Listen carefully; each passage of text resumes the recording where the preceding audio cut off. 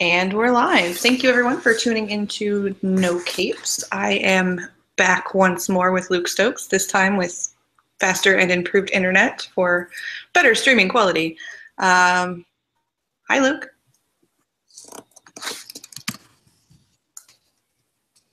Can you hear me? I can. Yeah, it cut out just for a second, but I think we're good. I promise, it's better and improved internet quality. All right, so real quick, just give a little intro. Who is Luke Stokes? I am a software developer, I guess. I started doing PHP in, I guess, 1996 was my first PHP, first like web pages in high school. And I guess my claim to fame would be in 2007, built an e-commerce solution because all the other ones were terrible at the time. So we were really frustrated with everything, and we needed an e-commerce solution that would meet our needs. So we built FoxyCart, and through that process of providing e-commerce solutions, got to meet people in the community, in the PHP community in particular, with Cal Evans being here in Nashville, and actually, as of just recently, used to live down the street from here. He invited me to the community in from there, got connected to the conference scene and got to do some speaking and stuff and met some amazing people. So I guess that's how I'm connected to this group, is through software I've made and the relationships I've built. I do have to commend your product placement there with that T-shirt. Very well done. I put it on earlier today, and I was like, oh, well, it's already on. I'm not going to change it. So, yeah, there you go. Loud and proud, I guess. When you put so much blood, sweat, and tears into a company, there's no shame. There's like none at all. You're just like, yeah, I worked hard for this. Many, many sleepless nights. So here it is.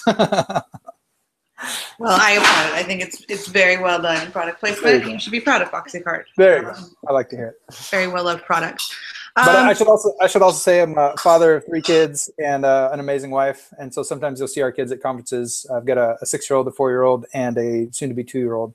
So there are some people in the PHP community that I roll with that also will bring their kids to conferences, which is super awesome. So we have a lot of fun doing that. So that's something that I actually haven't done. I've gone to several conferences. Speaking of children, my daughter just stuck an ice cube to her tongue. So totally understand. Yeah, that's totally great. So I go to lots of conferences. I've never taken my children. I've thought about it before. So when you go to conferences with your kids, do you take your wife with you, or? Yes. What we generally have done is we turn it into like an awesome road trip. We always want an excuse because I can work from anywhere and I can, go off my phone and tether like that. And so we've done Sunshine PHP a couple times, and we're in Nashville, so we do drive down 2 days to Sunshine. We've done 2 days to Lone Star, done that a couple times as well, Lone Star PHP. And so basically she hangs out in the pool, or we'll go and like visit friends or go do some cool stuff in the city. But usually it's the hotel pool. And she has a great time. The kids have a great time. They're starting to get to know some of the other people in the community. I thought it was great at Lone Star. Like it was the highlight of Cal's conference event is that my daughter Aria came running up to Cal and big hugs, and the whole time just giving him a big hug and stuff when I was finishing up the keynote. It was just hilarious and funny to see that my friends are becoming their friends too, and it's neat to have them talk about who they played with at the pool and stuff. That's awesome. I think that's a really good thing for the PHP community to be family friendly and inclusive. And there's some people, myself included, I can't go to conferences anymore, when I have my kids, unless I bring them. So that might be a viable option for me. I've talked to a couple of different conference organizers. I've gotten to know a few of them just because we've sponsored quite a few conferences and stuff. And there have been some talks, Bo and Beth and some other people that generally, often bring their kids. There have been some talks of having like family tracks and stuff, which would be kind of cool. So we'll see. If there's enough interest on it, I'm sure it'll happen. Community wins. They make stuff happen. I think it'd be really cool to, for like the older kids, like my daughter's 9. She's my oldest, to have like a little mini kids hackathon thing. Oh, that'd be cool. Give the kids some laptops, let them, have some fun that way. I would totally organize that. I would put that together for a conference. Some conference wants that, please tell me. I will make it happen. That would be so cool. I know here in town, my friend, it's not PHP, but they put on Pi Tennessee, a Python conference, and they got enough sponsors that they had, I think, 25 Raspberry Pis that they gave to a bunch of students, and they had an entire room dedicated to teaching them how to code Python with their own Raspberry Pis in the room during the conference, and that was just awesome. It was super cool. Yes. Yes. We should do this. This should happen. That would be cool. That should be PHP. Actually, a couple years ago, I got my son. He's 6 now. He was 5 at the time. We got him his own Raspberry Pi and started teaching him how to code in it's the MIT language. Drawing blank, but it's basically like drag and droppable in Scratch. Oh. So we build video games. We've built like all the classics like Pong and Breakout and Asteroids, and like we have all these different ones. So I should plug his website. It's gamesbydevin.wordpress.com. And so we did this early on, like because he wanted to play all these different games, and I said, well, hey, we can build them. So we started building them, and then I'm a big Bitcoin enthusiast as well. So I put up a Bitcoin address, and I started saying, hey, you can actually sell these and ask for donations. So my son at 5, he made over $50 in donations in Bitcoin, and so he bought his own like pocket knife and stuff with his own Bitcoin money, and that was really cool. But we have spelled Devin.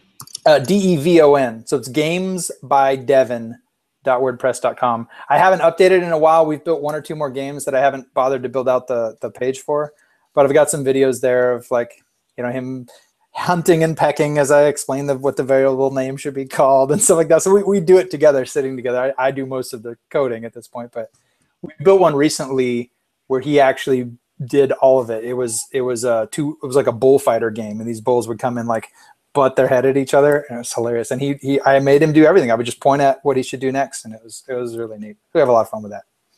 That is awesome. That is very, very cool. My Cal Evans actually sent my daughter a Kano computer. Oh, sweet. Yeah. I remember when that Kickstarter came out, it looked so cool. I was like, that is the coolest thing.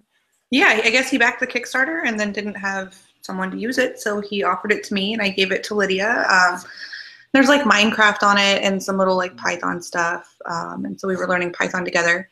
And yesterday, actually, I brought her to work with me because she's in town for a week before she heads off for the summer. And she sat next to me and watched me write PHP spec tests. Nice. And so she's like, why are you testing? And what does this $sign mean? And what does all this stuff? And so I got to walk her through. And then today she comes up to me, and I was still writing tests. And she was, why are you still testing? And Chris Hart just says, because. I really wanted to show her a grumpy programmer meme and be like, this is why. This very scary man told me to do it. Nice. But yeah, no, I think it's amazing to show what we do to our kids. And it's obviously something that we're very passionate about. So sharing that with them, and once they reach the age where they're old enough to kind of start to get it, it's really, really fun. Yeah, I hope they do. I mean, it's like anything. I think good parenting doesn't involve like pushing stuff on them, but just exposing them to stuff. And it's my kind of hope and dream that they'll get into it. And even my daughter, she's 4 now. I worked with her to do a little ballerina game, which was, it has these sprites in Scratch that you can just import, and they had multiple positions. The ballerina kind of does all these different positions. So we set it so that it'll randomly dance around the screen, and she could control it and speed it up and slow it down and stuff.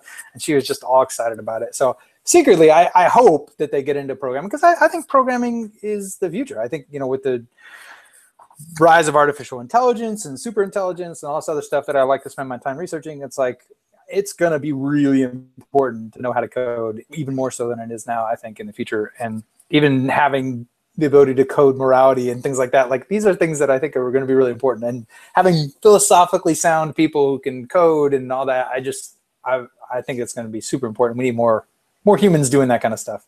So if my kids could be part of that, that would be sweet.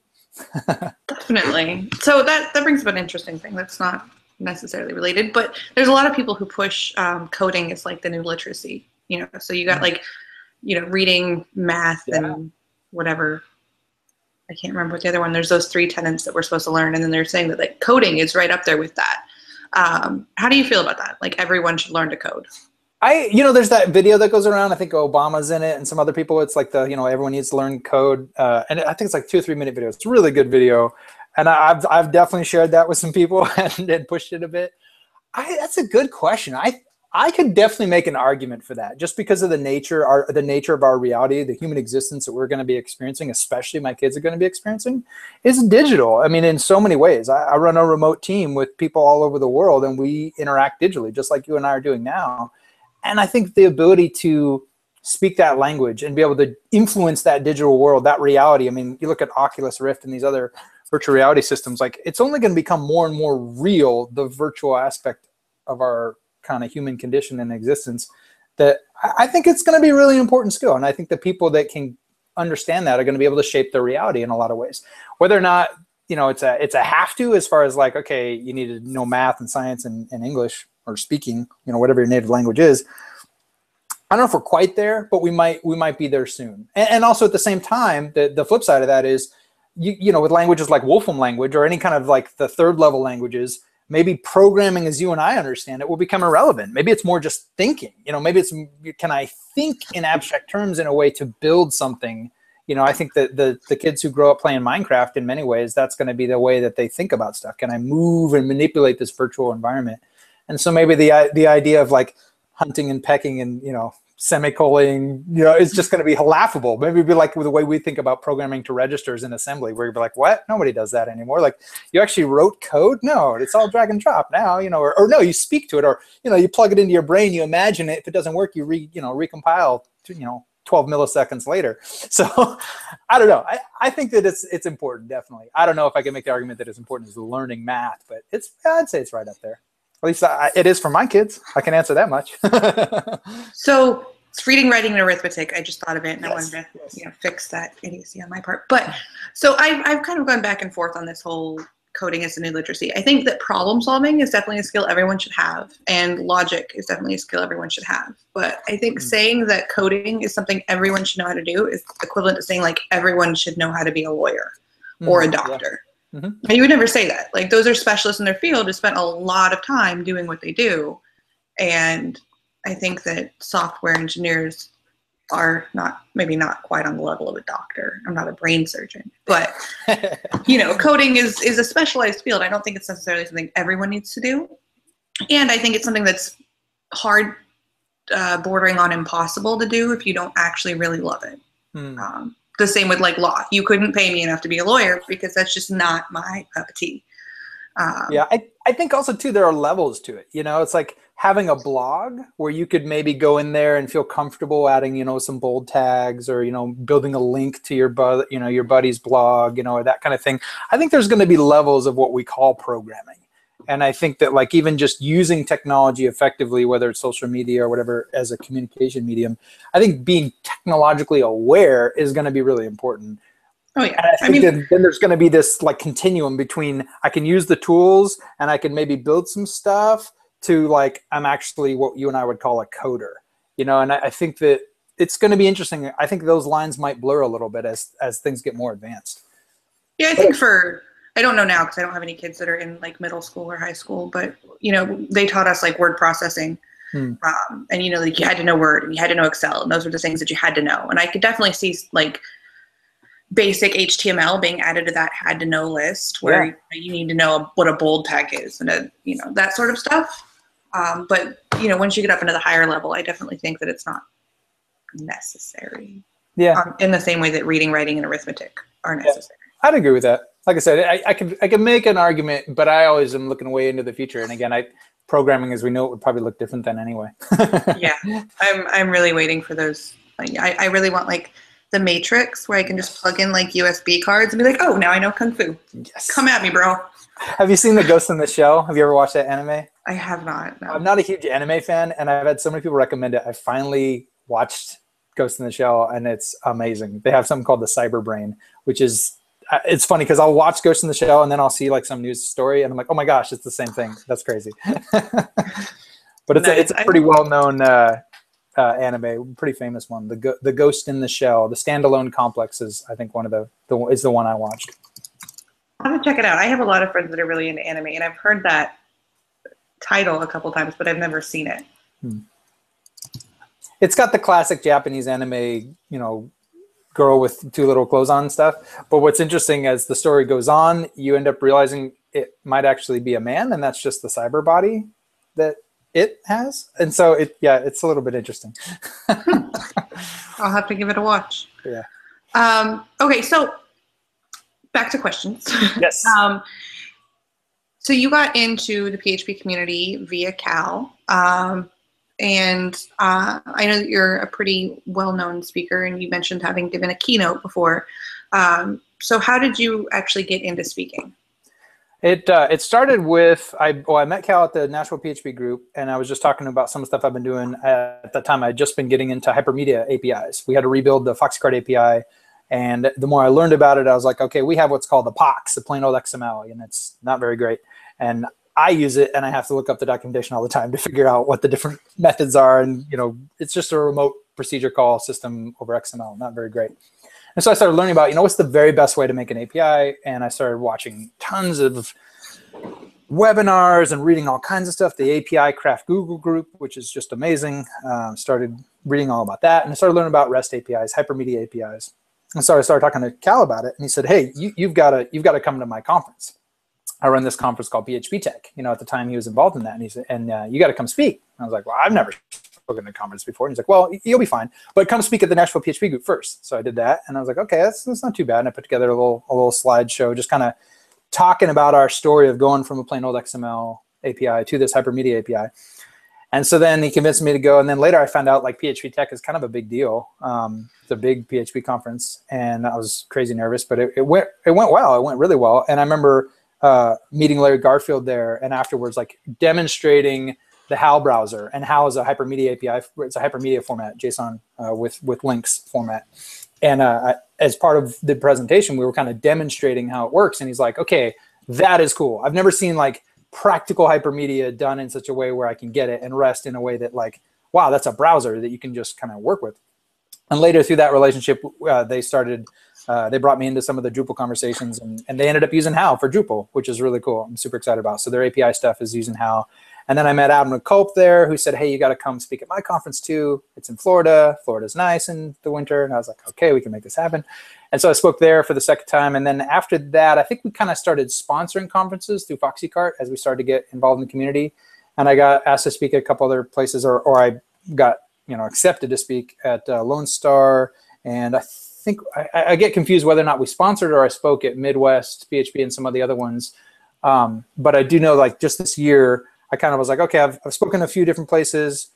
I'm going to kind of put it on hold a little bit and not submit so much because it just takes a lot of time and effort. And then I got asked to do the PHP World keynote, and then Lone Star asked me to do the same keynote, which is just kind of telling the story about building a business is really hard. Like it's really hard. We've been doing this for 8 years now. Actually, July is 8 years. Or no, June this month is 8 years. And it's really difficult. And a lot of people don't like tell that whole story. They just see stuff online and they're like, "Oh yeah, and 9 months, you have millions of dollars people want to throw at you." And that's usually not how it goes. It's just like I worked a full-time job while building FoxyCard on the side. So I'd be up to 1, 2 in the morning, working on this thing. And then I'd spend a 10-hour day on Saturday working. And then I'd, take Sunday off and hang out with my family. And I didn't do that for 3 weeks or 3 months or 9 months or a year. I did that for 4 years. And that was a long time. And most people don't hear that story when they're like, "I've got an idea to build my own company." Oftentimes I just kind of smile and say, "No, not really." Like I know you all have to know it's like a few months into it, you're going to probably be burned out, and it's really tough. And just having an amazing business partner, Brett Florio, was awesome. We would challenge each other, encourage each other. My wife is amazing. She would talk me off the ledge when I'd be like, "I just spent, an 8-hour day at work, and now it's 2 in the morning. I've been working for, 5 hours today. And all I got was one sign up for $15 a month. What am I doing with my life? I'm a failure." And she'd be like, no, think long term. And here we are now. I've been full time with it almost, September of almost 4 years now, full time. And the first year that I went full time, we got to go and spend 10 weeks in Costa Rica. And that was, at that time we had 2 kids, and it was just an amazing experience. And I was sitting there thinking like, I'm living the life, like all that hard work, everything was worth it. I'm sitting here up in the mountains, there's monkeys climbing through the trees, and I've got my laptop and I'm coding, and I just surfed this morning, and oh my gosh, pinch me, is this real?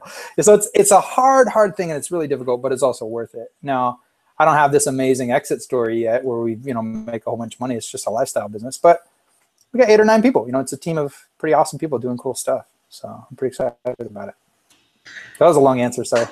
No, it was, but it was a really good answer. And it sparked a lot of questions for me. Real quick, before we get too distant from the kid thing, though, we did have a question come in. Said, if your kid was 18 years old and wanted to go to a conference in a foreign country, how would you deal with that? Oh, wow. That's a good question. I think everything would depend on the relationship I built up with them at that point. How much trust have they already gained with me? I mean, 18 is a young age, but technically an adult. So it's like, well, I mean, 18 or 21, however you look at it. But I think 18 is technically adult. So ultimately, they're going to do whatever they want to do at that age, I'd imagine. Right. But I would hope at that point, if they're even coming to me for advice, that's a good sign. So I'd imagine that we built some trust there. And I would, I'd want to make sure that they had some close friends there, people that I knew already, people that I trusted. That would be ideal in my mind. And I guess I'd wish that on anybody who's just going to a new country and doesn't have a whole lot of life experience at that point with that kind of stuff. But I would encourage them, I think, if I knew that they were going to be with people that were safe, and if I knew that they'd kind of proven themselves to be trustworthy up to that point. So I think it'd be an amazing life experience. I'd want to go with them probably. just not to like chaperone, just because I think it would be an amazing trip to go on together. Absolutely. Have you been to Europe? I have not. That is a thing that's been on our list. Karina and I, my wife and I, have talked about it quite a bit. We've talked about as the kids get just a little bit older, we want to make it happen. I've got a friend that moved to Germany. Hey, she's from Germany. We lived here as we got to know him, and then he moved back. And we keep just trying to figure out some way that we can get to Germany. And every time I talk to Michelangelo and a bunch of other people that I see at the PHP conferences, they're always like, "Come on, PHP Benelux and all this. So you got to make it out." I've yet to submit to something, but I probably will at some point submit to some conference, see if I get lucky. I think, yeah, I've been to Europe twice. It's absolutely amazing. Nice. As for the letting my 18-year-old go, it's going to depend if it's a tech conference. For one, I'm assuming that's what that was meant by the question. And how well I know the community, how well I know the people they're going with. The main concern for me would be that the legal drinking age in Europe is 18. It's a good concern. Bail money is a lot harder to get across, over the ocean if they were to get in trouble. Yeah. Important point, yes. Yeah, and I would probably be a lot more hesitant about letting my daughter go than my sons, which is horrible and awful, but I know how places are, and that would scare me. And yeah, I'd probably try to go with them. Okay, so back to some of the things that you said that I thought were pretty interesting, and I wanted to kind of dive a little deeper into. You worked a full-time job for the majority of the time that you were building FoxyCart. Yeah, for the first half of it at this point, yeah, full time. So it kind of started off as a hobby, and I'll tell people often, like when they're like, "Oh, I'm going to build this other thing," I'm like, "Well, if your revenue minus your expenses, if that number is not a positive number, it's still a hobby. Like, if you're not making money and you can't like support your family, just okay, call it a hobby." It used to bug my business partner to no end, though. He'd be like, "It's not a hobby. We got real customers." I was like, "Yeah, but we're still working full-time jobs." So, but yeah, it was a side thing. We never took funding, so we own all of it, which is nice. A lot of tech companies can't say that, so I'm really proud of that. I'm proud that that we can. If there ever is a moment where there's some value to take out of it, then we can do that. But yeah, it was a lot of work too. Yeah. So when you decided after all that time of working a full-time job and doing it, how absolutely scared out of your mind were you when you went full-time with FoxyCart? It's a good one. It's funny. The traditional entrepreneur story you hear is like, I pulled the ripcord, I've got $20 in the bank, and woohoo, I'm an entrepreneur, and I think I actually probably stayed a year longer than I needed to financially. I loved the job I was at. I was leading a small team of guys, developers. I was actually kind of doing 3 different jobs at the time there in that building. I was leading a team as a team lead. I was a technical lead for that team, and then I was also doing their e-commerce development. Unfortunately, not using FoxyCart, which would have been awesome. But so I was worried that, how are they going to replace me? I was worried about all this other stuff. But from a financial standpoint, we had hired, I think, 2 or 3 people at that point. My business partner had already gone full time, and he was kind of just pressuring me, saying, "Hey, man, let's do this. Let's pull the cord. Let's make it happen." And so when we finally did make the shift, it was scary, but we had some savings. We had gotten out of our debt. Like, I still have debt on my home, but we had paid off my school loans. We had paid off a second mortgage, and so like there was a safety net there, and that's something that I really preach often. I tell people all the time, like, hey, like, don't do the crazy thing if you're not prepared. You've got to get your finances in order. You've got, like, because especially if you're married with kids, like, you know, in my case, my wife, she's got that security gland, you know, she's got to know that things are going to be taken care of.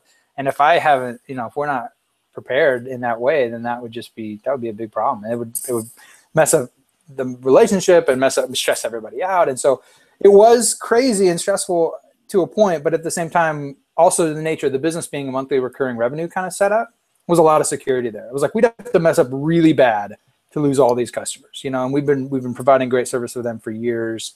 And so they're going to pay us every month. And so a lot of businesses, like if you made $100 this month, you have to go figure out how to do that again next month just to break even. Whereas next month, if we gain any new stores, well, that's bonus. That's actually extra. And that increases our revenue. So monthly recurring revenue, very awesome when it comes to security and safety. Okay, so build a subscription-based service is what you're saying. Yes, absolutely. It's very, very nice if you can. Yeah, I've toyed with the idea of like being an entrepreneur before, and I've got kids. Like they need to eat, and yeah. I've always been entirely too scared. I've heard great stories about people who've done it, and they're very successful, and they're very happy. But I am very attached to my bi-monthly paycheck that just shows up. Yes, it is a nice thing. I can remember the big concern was like when my first goal with Foxcart was that my wife could stop working and raise our family. So once my son was born, it was like, okay, this is the goal. And I remember that was probably the scariest part. When she stopped working, we stopped having that dual income. And I'll never forget when we did our taxes at the end of the year and we looked at it and we're like, okay, here's where, you know, halfway through the year you stopped working and that income just died. But then here's the FoxyCard income, just kind of, you know, a little train that could slowly and steadily working its way up, you know, every month, you know, a little more, a little more, a little more. And then when we averaged it out and we did our taxes, we're like, we're right where we were last year. Like we didn't even lose. Like if this is our lean, like entrepreneur, moment, like, wow. And again, for me, that was it. I was like, my wife can stay home. I'll continue working these crazy hours late at night and my full-time job if that's going to enable her to stay home. Because nowadays it's hard enough just to, you know, I can't imagine, you know, being a single parent. It's just, it's so difficult. I can't imagine. And most people I know, both their husband and their wife have to work and just to make it, you know, and it's just insane. So that was probably the scarier part. And then once we got through that, by the time my second was born, I was kind of like, wow, I'm missing so much at home. I want to be home. So let's see if we can make this work. But yeah, it's definitely a little scary. Yeah. Well, I mean, it's also, I think you did it in a really, really smart way. The whole, like, pull the ripcord, take the plunge is just, it seems so just terrifying to me. Well, I think it's terrifying for a reason. I mean, statistically, most small businesses don't survive. Let alone the first year, but 5 years in, most are gone. And here we are going on 8 years. Like, as much as I mean, just today I was in a 3-hour conference call and it was death. I'm just so frustrated, like going, man, why aren't we better at everything? You know, like I you know, it's just, you get frustrated even now because you have such, you know, ambitions to make it great. And you know, we're up against companies that have $100 million plus in funding and, you know, IPOs and this, that, and the other. And it's really tough. We're a little guy trying to make a difference. But at the same time, I look back and say, hey, we've done some cool stuff. Like in many ways, we've kind of plowed a new category within e-commerce. It's like e-commerce that you add to your website. It's not like your entire website. And that's a big deal. Like most people, like even X.com, even PayPal tried to do that and get developers excited about it, and it didn't work out. And yet we just kept doing it. And now you've got, you know, Stripe and Molten, and even, you know, even Shopify now has their own kind of plugin thing you can add to your existing website. And, you know, there's a lot of really great solutions out now that are kind of proving that model is a good model. So, yeah. Yeah, I think you've done well with it. Another thing that I wanted to ask you about, and that I think is really commendable, is, you know, you started in the PH community, you know, you were speaking, you had this side project you were working on the side that you later turned into a business, and then you started sponsoring conferences and kind of giving back to the community as FoxyCards. So what kind of influenced your decision to do that, and, you know, what gains have you seen from it? Like, that's actually part of what that 3-hour conversation was today. There's an opportunity that's actually not tech related. It's more marketing related, a conference that we're debating about whether or not, and it's very expensive. And it got us thinking about those kind of things historically. Like we sponsored a lot of conferences, and we always try to be like, if we're going to sponsor a conference, we want to be there. So we've sponsored here in Nashville, Coder Fair. That's another one I forgot to mention I got to speak at. But Coder Fair, Midwest PHP, Sunshine PHP, Lone Star PHP. We mentioned Grumpy Programmer. We sponsored his conference one year, and Brett went. Like we always want to go if we're going to sponsor, because it's not just like, hey, here's our money, good luck. It's like, no, we're here to be part of the community and build relationship. And I think the reason for that was, I think going to the conferences, speaking those first couple of times, I realized that, hey, this only happens because of the sponsors. And then two, as I got to meet those people that run those conferences, right away, obviously, they're like, oh, you've got a company, you've got money, are you interested in sponsoring? So we got asked, which is great. Like, definitely ask. There's no problem in asking. And we just started thinking about going, hey, this could be a good opportunity to let developers know that we exist. Like, we're a tool set for developers, built by developers, for people that want to do e-commerce. We were so frustrated with all the PCI compliance and all the, like, you leave a project and 3 years later, the site gets hacked and they're freaking out. And you're like, whoa, you should be using a hosted solution. Like, you shouldn't be dealing with that. Shouldn't have card numbers on the server, that kind of stuff. And so it was more of a, like, hey, can we make this a benefit for us and them? And I think we've never been super great at how business savvy we are when we do that. Like, the biggest conference we've ever sponsored was ZenCon last year. And we got amazing foot traffic and we got to do some awesome demos.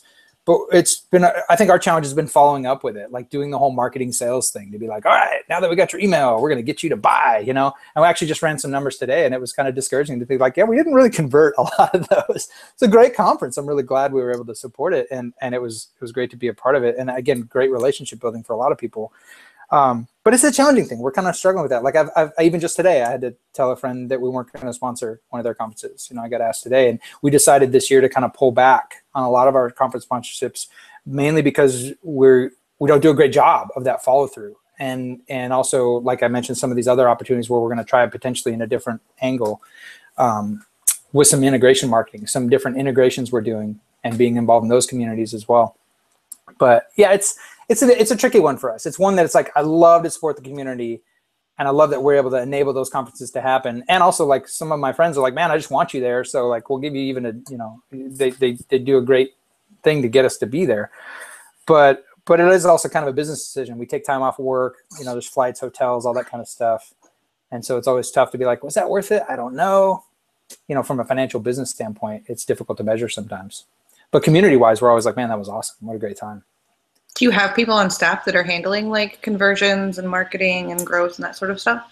To an extent. Brett, my business partner, handles a lot of that along with everything else, a lot of everything else. We recently, in the last 4 months, we hired someone who's got more of that experience doing some business development for us. And so we're branching out in that area, but we haven't really traditionally done a lot of sales and marketing. It's really word of mouth advertising has been the reason we've grown, which is the best form of advertising.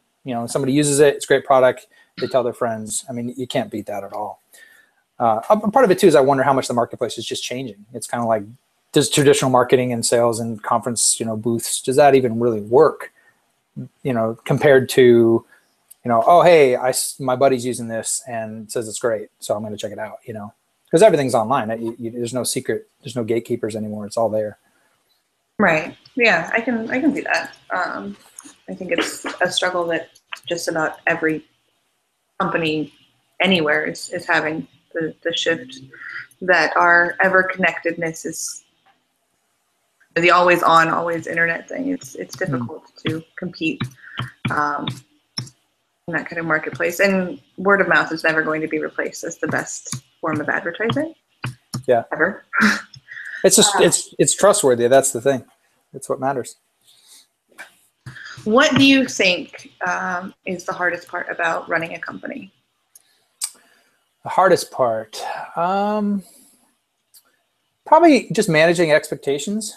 Between, like in my case, I've got a business partner, so just managing expectations between each other and with the team, and then with your customers too. Like, we always want to underpromise and overdeliver. So I get really frustrated if we like commit to something and then don't deliver as excellently as I'd like to, or if there's like a bug and I'm like, man, that shouldn't be there. Like, we expect more than that out of ourselves. So that's just that expectation, following through on those expectations, and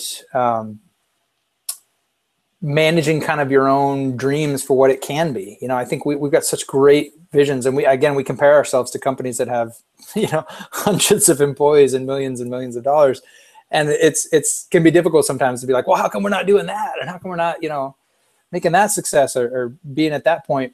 So our own expectations of ourselves and where we think we can be with the resources we have, making good decisions, you know, with your time. You know, probably one of the most difficult things is we all get 24 hours, but we don't. Just because you worked today doesn't mean you worked on the best thing or that was the most effective. I think there's been multiple projects we've started that we haven't really launched. So we've sunk a lot of money in R&D, and then kind of that last 20% takes 80% of the time. And so there's a bunch of things that we're right on the cusp of, like, man, this is going to be so great when we get this out there, but it's just not launched yet, you know, in an effective way for customers to use. So expectations and delivering, probably shipping, as Seth Godin and all them say, you got to ship it. Yeah, just ship it. Yeah, they say just ship it. So when you're launching new features, do you guys do like A/B testing or beta testing? I think yes and no. We've done bits and pieces of that where we'll turn on little features for certain people. What we try to do, and this is kind of unique, I think, in a lot of software as a service and hosted software companies don't do it this way, and maybe it's the wrong way to do it, but this is how we've always done it. We have right now probably 10 different versions of FoxyCart live in production, with another 5 or 10 or so that we've sunsetted. So basically the idea is when you sign up today, in theory, you're going to get what you signed up for, you know, warts and all. So if it's got bugs, you know, or it's missing features, you're getting what you signed up for. And that has been great because it's like, I think a lot of developers, they get so frustrated with a third-party service that they use, and then later, you know, 3 in the morning, it just breaks. And they're like, we didn't change anything. How did it break? And they get really frustrated with that. So as a hosted solution, we always try to version what we put out there. And so if there's a major change or something broken, like, you know, if we change something like a backward compatibility issue, it's not going to affect you until you manually go and upgrade. And so I'm going to walk through the upgrade docs, and I'm going to upgrade the stuff. But then within that, we also don't want to release a new version just for the heck of it. So sometimes we'll turn on features, kind of like Facebook does, like dark turn on features for certain stores. So we've done that. We actually have in our system where it's like, hey, these are the list of stores that support a certain feature. So we turn on that feature just for them. For enterprise clients or advanced clients, you know, they need a feature. We're like, yeah, that's a great feature, but it might cause some confusion for people that didn't plan on that feature. So we'll just turn it on for them and we'll roll it into a new version. But then as far as beta testing for the Hypermedia API that I was talking about, we actually rolled that out to a product called Orderdesk, which is an order management system that SparkWeb and David over there built. He built a great WordPress plugin called Foxy Shop, and he also built Orderdesk. So we said, okay, let's just slowly start using it for that. And that was a really good kind of beta test example where we hadn't really, you know, tried the new API in production until he got to tinker with it. And that was great. For the last year or so, he's given us all kinds of little tweaks and stuff on that Hypermedia API that we've been able to improve, which has been great. Because that way it's like, you know, we don't have to do a breaking change with, you know, a whole bunch of different platforms using it at this point. It's just him. So we kind of synchronize our clocks and say, all right, pushing the code now, and he changes his code and everybody's happy. So we've kind of done a mix of both beta and versioning. So with your Hypermedia API that you were talking about earlier, how long has that been in production? Oh gosh, that's a good question. Publicly in production for anyone to be able to just sign up and create an account, that's more recent. That's within the last few months. But the production database access for specific OAuth clients, we've kind of white labeled a certain number of OAuth clients, Orderdesk being one of them.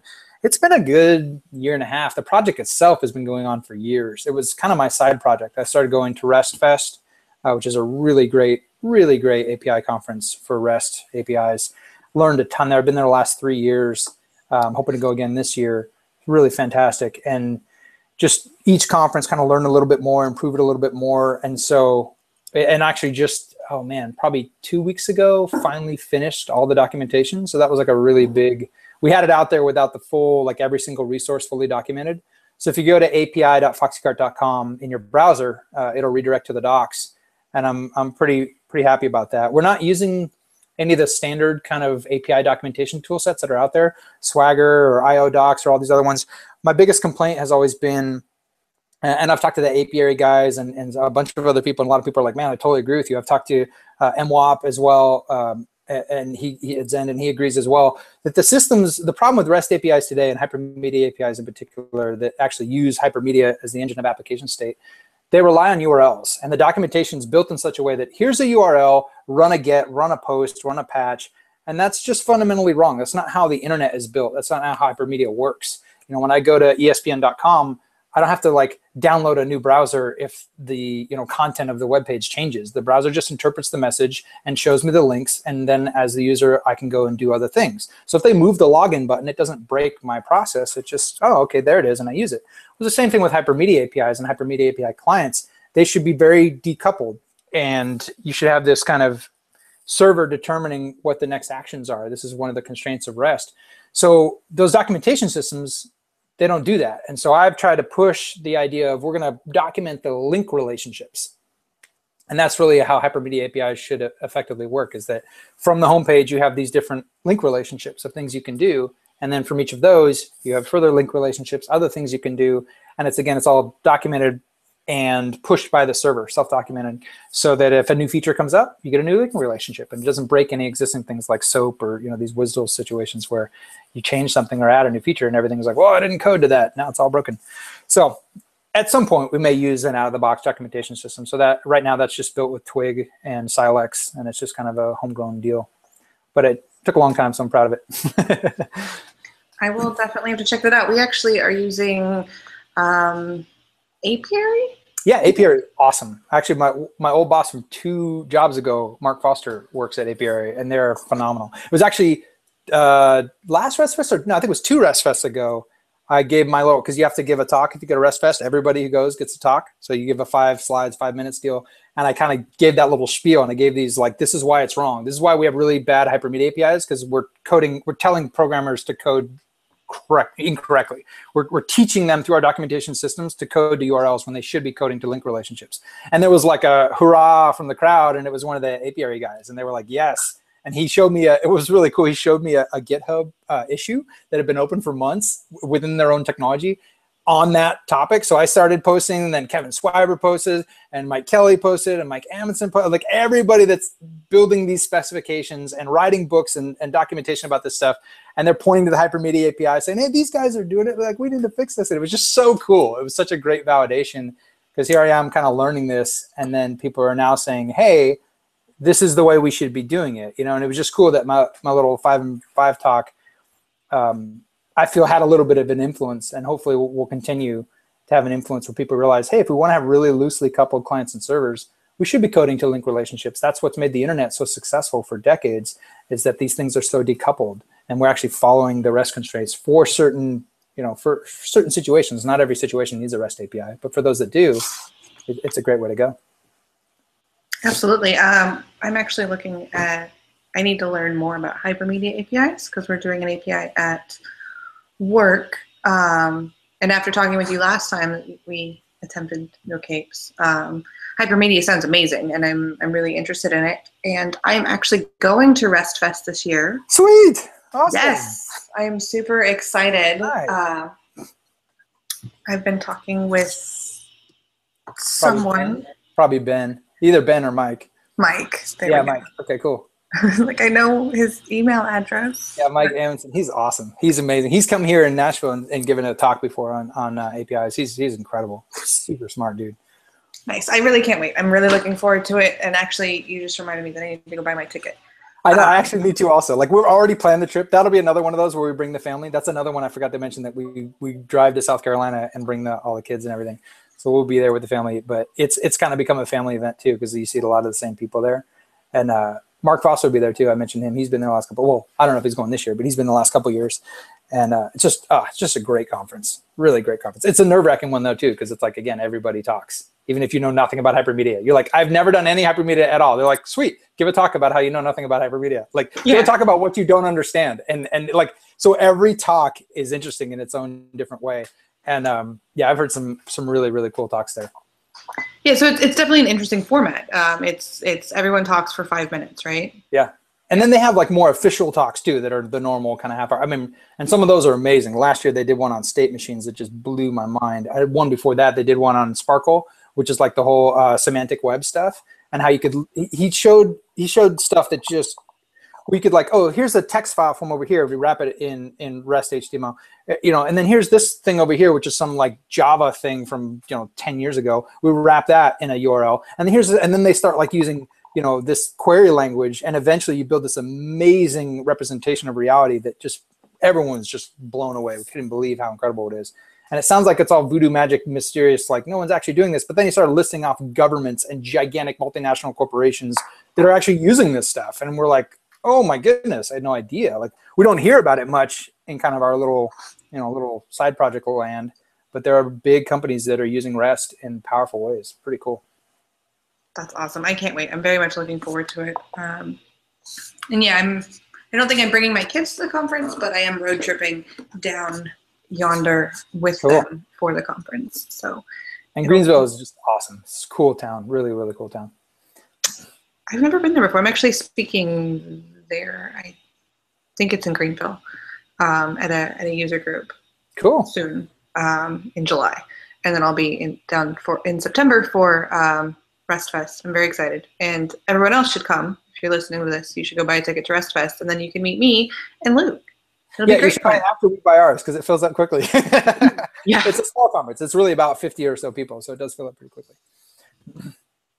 And speaking of which, I'm gonna go set myself a reminder to go ahead and get some tickets. It's gonna be September 17th through 19th in Greenville, South Carolina, and it looks like an absolutely amazing conference. Looks like the opening keynote is by James Snell on practical semantics. Nice. I can remember meeting like, you know, Leonard Richardson, like who did the Richardson maturity model of REST, and just being so blown away to meet these guys. I met Kevin Swiber one year who did, you know, Siren, VND Siren, you know, format. And then Ben Longden, who I've met at other PHP conferences, he was there. He's done Air, VND Air, and just like guys that have written these books. And it's just, you first get there, it's just kind of overwhelming. And then after, like I said, I've done the last few years, you kind of just get friends with these guys that you otherwise would be like, oh my gosh. And they realize they're just really, really cool, smart people. Yeah, I mean, it's kind of meeting your heroes, I guess. Yeah, it really is. But they don't have capes, so. Right. I actually met John Essig, is that his name? Mm-hmm. Yeah, I shook his hand once. I was very proud. I have a picture of me on Instagram with him. I was the biggest nerdy nerd girl ever. I'm like, I need a picture with you, please. I totally walked up and said, I built my whole business on jQuery. Like, I love you. Thank you so much. Like our Justin Bieber. Yeah, really. Yeah, it really is. Oh my gosh. Yeah, that was a good day. But no, it's definitely cool to meet your heroes and to meet thought leaders in our industry and hear what they have to say and learn from them.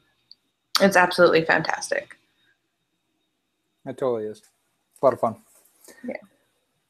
So let's see. We have about 12 minutes left. How was, so you said that you spoke first at PHP Tech before you realized that PHP Tech was kind of a big deal. How were your nerves then, your first time speaking? I was definitely nervous. I'd done like a couple, like, you know, stuff at work, you know, you have to give a presentation or stuff like that. So I'd done some similar things, and there was a few number of people there at the last job I had.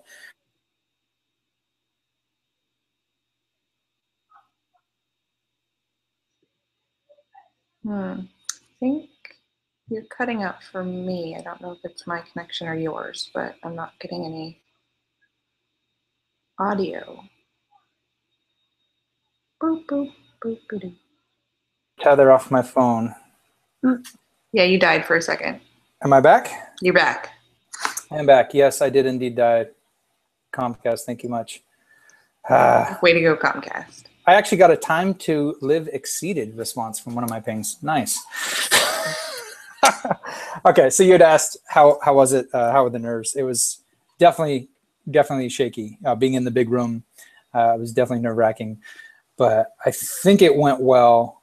I kind of rushed through it a little bit, but I've always tried to like make eye contact with people and just kind of notice that it's not just this mass crowd of people, it's like individuals. And just if I can make eye contact with someone, smile, see them smile back, and then go, okay, that's a real person who's not mad at me. Okay, next, are you mad at me? No, okay, you're actually paying attention. Awesome, you know, and you know, most people on the computers or, you know, with their phones or whatever. But I think if I can just connect with just enough people to feel happy about it, that makes a big difference for me. And then also to just realizing, like, no matter how bad I may feel it is or how much of a critic I am with myself, usually, you know, so far I've gotten great reviews from people that say, hey, this was really helpful for me and all that. I remember that first time I talked, I got one review that was really bad. And I remember, like, I knew who it was. Like, and so actually, I don't know if this is okay or not, but I followed up with him and said, oh, hey, I didn't quite understand your review, like what didn't make sense. And so we had this like conversation afterwards. And then later he was like, oh, I totally get it now. Oh, that's awesome. so it's kind of funny. Yeah, no, I think that connecting with people in the audience is the biggest thing. It's nice to be able to see people looking at you when you're giving a talk, which is probably some of the best advice I can give to conference attendees is maybe once or twice during the talk, look over the top of your laptop. It helps speakers immensely when you do that. That's a good point. Yeah, please. Just glance up over the screen. Yeah, it helps us. And also, lost my train of thought. To be able, someone who didn't understand something and now does because you got up on stage and talked. I think that's immensely helpful. What do you mentioned that planning a talk, it takes a lot of time and effort on your part. So what goes into that for you? Do you have a process or? Yeah, that's a really good question because I actually think that's probably the primary reason I don't submit to more talks. That's the primary reason I feel more nervous leading up to the talk, like the weeks leading up to the talk, than I do at the actual talk. And a big reason of that is I don't enjoy putting together slide decks. I don't enjoy like planning out the talk. And whenever I spend like an hour or two on it, I always feel like, oh man, that's an hour or two I should have been spending on my business. Or that's an hour or two I should have been fixing a bug or adding a feature or responding to help desk tickets or going to the forum. Like I feel like I'm wasting time, which is a terrible way to think about it because it's the most important thing. And I know that practicing it and refining it is so important. So almost every talk that I've given, I always feel like I always use like the basic standard ugly looking, slides that, you can get on Google Slides. And I guess I always feel like I let the audience down that I didn't put more effort into prepping the slides and having a great slide deck. And so that's always the nerve-wracking thing for me is kind of, did I put in enough effort and time to make the slides great and to really like refine it? And I will, I'll practice it quite a bit. But I always feel like I didn't practice enough. I don't record myself, which is a really great thing a lot of people do. I would recommend definitely doing it. I always feel like I should have put in more time. I always feel like I'm kind of doing that last minute winging it thing. And because I've gotten pretty good reviews when I've given talks, I've kind of let myself get away with that. And I think it kind of hit home a little bit at Lone Star when I got to do the keynote. I added more content to the talk, but I rushed through it. And so the end, I like totally stalled out. And I got nervous when my wife came in with our kids. I think I like to blame her. But I was like talking about all these kind of different, helpful tools. And it didn't flow. Like the first part was great and inspiring. And the second part wasn't so good. It was much better at PHP World. And it just reminded me like, man, if I'm going to do this, I got to put in the time to do it right. I really need to prep. I really need to have great slides. So that's always the most stressful part for me is just saying, is this time worth spending? And do I value the audience enough to really put in the time of this and just tell myself no to all the other voices trying to say, hey, you should be doing this. There's this bug fix. You got to roll out this tag. You got to get this code going. And it's hard for me to actually focus on prepping the talk and making sure it's right. So some of the best slides that I've ever seen were actually the simplest. Really? Yeah. Have you ever seen Igor Wadler give a talk? Yes. I'm trying to think where. He gives a great talk on state machines. He's given one. I've seen him do a talk on Turing completeness. I've seen him do a talk. Was he at RestFest last year? I wonder if that was the state machine one he did. I don't know. I can find out. Sure. But yeah, I mean, yes, great slides. Like simple slides are so. I mean, the most impressive ones are the ones where they like basically don't even need slides, but you're totally learning a ton. Those are ones where I'm like, oh man, this guy's amazing, or girl's amazing, whoever. Like it's just. That's super impressive when they can carry the audience and deliver great content, but they're not like reading slides. I mean, that's the worst, I think if I had my preference, I probably wouldn't use slides. I hate making slide decks too. Yeah. I would rather just get up there and like talk for 45 minutes, but that's probably wouldn't be the best for the audience. But yeah, the best talks that I've ever seen have the simplest slides that are the most minimal. And I think it's probably, I mean, it's definitely an art to be able to refine it down to only what is absolutely necessary. Yeah. And that's kind of a challenge for me. Like, how minimal can I make this slide deck and get my talk across, my point across? So that's my biggest challenge. Yeah, it's like I could have written less, but it would have taken longer, right? It's just, not easy. Yeah, so you said you don't record yourself. Do you go through like dry runs of the talk? Yeah, I'll do dry runs, and then like if I'm driving around or just getting ready in the morning, whatever, I'll be trying to think through the sequence of events. That you talk about this, and then you talk about that, try to kind of think through whatever I put in the notes of the slide. Like oftentimes I'll have notes that are speaker notes there, but I try not to use them. I try not to read while I'm giving a talk as much as possible. I've given the rest talk, I don't know, 4 or 5 times. And I usually have sections in there that's like real technical language about the constraints of rest. Like and that I'll often just read, what is Helios, Hypermedia as an engine of application state? And, what are the actual constraints? And just, I want to make sure that there's no way to be clearer than, Roy Fielding's description from his own, paper. So sometimes I'll read some of that stuff. And that's the kind of stuff I want to make sure I'm real familiar with. So even if I am reading it, it flows nicely. But yeah, I try to run through it at least a few times. I mean, more the better. Yeah, I can't record myself either. I have yet to watch any recording of myself, like ever. I can't do it. But I do, walk through them many, many times. I do a lot of run-throughs in the shower. Yeah, I was going to say the shower, and I was like, I don't know if that's appropriate, but I do. I actually practice in the shower quite a bit. Oh, yeah, that's definitely appropriate. All of my best ideas come in the shower. Oh, heck yeah. So you're so relaxed, To go through. What's funny is I think the first one I've seen of myself recorded was PHP World. Eli did a really great recording of those talks. And when that came out on YouTube, I actually watched it and I shared it with our team, and it was really cool. Like our team was like, man, Luke, you did a really great job. And I was like, oh, wow. It's like, oh, I feel so good now. Like it was neat because my team couldn't go. So it was just neat to share that experience a little bit with them, and all the, I should mention all the RestFest talks are recorded. So all those are on Vimeo. If you go to Vimeo and search for RestFest. So I did see myself in those little 5 and 5, but it's like, usually not the greatest audio quality, because it's like in a little handheld thing from other side of the room, but some great content, really great content. So those talks are all there. Usually they get a sponsor that enables that. But yeah, it is a little weird. You start counting your ums and your uhs, and stuff like that. Yeah, all of that. I have a good friend who's a speech coach, and she's fantastic. And I've had her watch a couple of my talks to tell me what not to do ever again.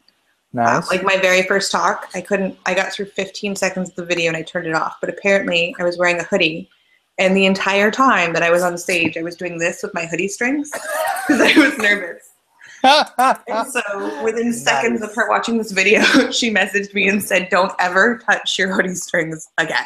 Nice. Yes. And that is a weird thing. What do you do with your hands? That is a weird thing. Like, especially when you have a stage where you can, like, you're expected to kind of like, I walk across the stage a little bit. But yeah, I talk a lot with my hands, and I'm kind of like, but then sometimes it just kind of feels weird. You're like, well, I'm not going to, fold my arms, or it's a little bit, it can be awkward. I don't even know what I do. I probably hook my thumbs into my belt buckle or like my belt loops because I do that. I've done that too. In my pockets. It's probably very awkward. I don't want to see the video. Maybe I'll get better someday, but I've seen. Do you think I should submit to conferences in Europe? Yes. Get some good slide decks together, and I've spoken in Europe twice. I spoke at Laracon EU, and I spoke at J and Beyond very recently. Actually, I was in Prague in the end of May. Yeah, seeing that on social media, very cool. Yes, definitely do it. It's the most amazing experience ever. Nice. It's just so different. It's so different from the US in ways that I never would have imagined. And there's so much history to it, and like sightseeing, especially if you can swing making it a family thing. Yeah, that's what we've talked about. That would be the excuse to throw everybody on a plane and get out there. Yeah, that would be absolutely. Yes, I would absolutely. trying to think of conferences that are coming up in Europe. I know they're doing like a DDD conference in Utrecht, which is kind of cool. And then, of course, there's always PHP Benelux. And I forget, they announced where J and Beyond is going to be next year, but I forgot. Oh, see, I'm starting to get sweaty hands already just thinking about it. You know what I mean? It's always like, oh, then I have to put a slide deck together. Oh, I'd have to have a good talk. What if I get rejected? You know? Yeah. Well, my thing, I mean, I find European conferences to be a little bit more stressful. And I would assume that probably Europeans, you know, essentially you're flying across an ocean. And sometimes the conference organizers are covering your travel. So you're being paid, or, you know, your travel is being paid for you to fly across an entire ocean to an entire another country to give a talk. Like, it's just that much more. Yeah. Please don't let me suck. Please don't suck. Yes. The upside is that you have like a 12-hour plane ride to practice said talk. Yeah, over again for 12 hours. Anyone who can sleep on transatlantic flights is much better than I, because I cannot. I hope to have the opportunity at some point. You definitely should. And when you do, you should tell me about it, because maybe I'll also fly across the ocean and go watch you. Okay, so I think we're about out of time. Is there anything that you wanted to talk about that I didn't get to? No, it's been fun. Thanks for letting me talk about the story of Foxcart a little bit, and Hypermedia APIs is kind of my passion. And also got a little plug in there for Bitcoin too. If you haven't checked out Bitcoin, check it out. It's good stuff. I actually got to do a panel discussion at ZenCon about Bitcoin, which is really cool. That was kind of an alternate thing that they did at ZenCon. So I got to be up on a big stage, and that was really cool. So yeah, those are kind of my passions, that and family. So I got to talk about all that stuff. So thanks, it's been fun. Yeah, it's been a blast. I really enjoyed talking to you, and I'm glad our internet connections were much more well-behaved this time. So if you want to talk about Hypermedia APIs or Bitcoin, apparently, find Luke on the Twitter and talk to him about that, or come to RestFest and see us both in South Carolina this September. Thanks, everybody.